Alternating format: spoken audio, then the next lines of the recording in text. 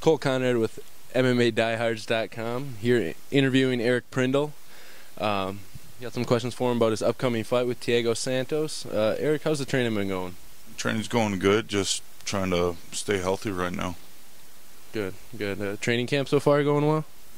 It's going okay with Eric Paulson, Josh Barnett, and a bunch of other guys, and WCF.